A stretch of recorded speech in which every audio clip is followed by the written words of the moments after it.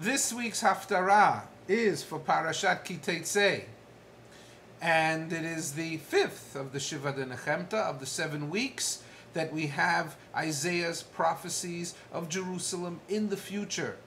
And it starts off with Rani Akara, Rani, celebrate. Akara? Why is Akara celebrating? A barren woman celebrating? Because the city of Jerusalem is going to be filled with her children. It's going to be repopulated.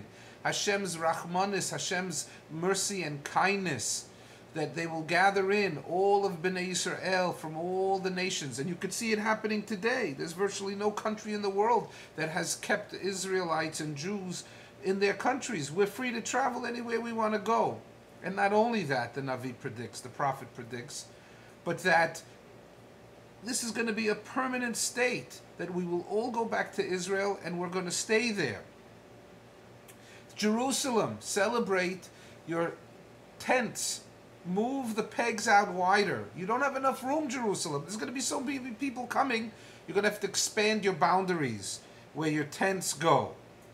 Then the Jewish people are going to grow phenomenally, and that they're going to come back to the city of Jerusalem and stay there forever.